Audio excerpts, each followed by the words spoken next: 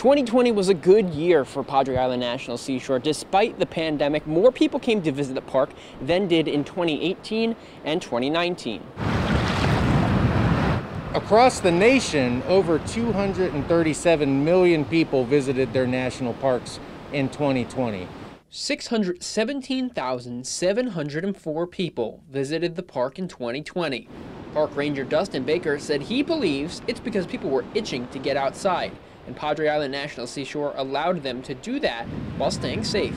A lot of what became important during the coronavirus changed, and that access to big open spaces where you could come and recreate safely became something really important for people to be able to have quality time with their families and get outdoors.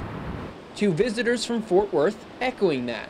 There's 60 miles of beach to camp on, so it's just, you can have your own space and not a lot of people around you. Even with subpar weather Tuesday, still, people came out to enjoy. I like the beach because I like to look at seashells. We were looking at the water and we were looking at jellyfish. Yeah. I've heard it's famous. It's fun to go. There's a lot of shells that I want to pick up and look at. I wanted to see the Portuguese man of war.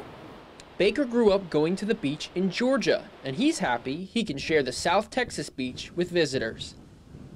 And so to be able to provide this space for people to come with their families, even during difficult years, I think is a very important service for the people here in the Coastal Bend.